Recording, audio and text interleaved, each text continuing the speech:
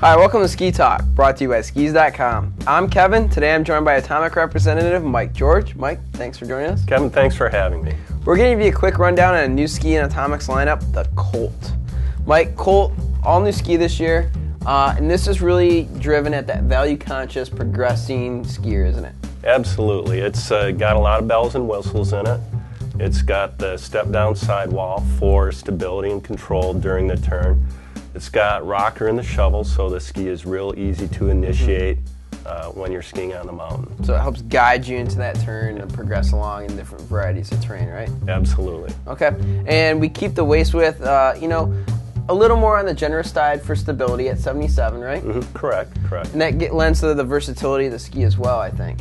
It does. It's not so wide that it's going to feel clunky, to that level of skier, but it's still going to give them some float in the junk in the crud. For sure.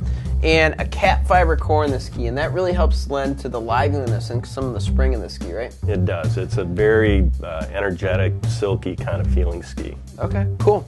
So if you're a progressing skier, definitely check out the Colt. It'll help take you to that next level of progression. I'm Kevin. This is Mike. Thanks for joining us today on Ski Talk, brought to you by skis.com.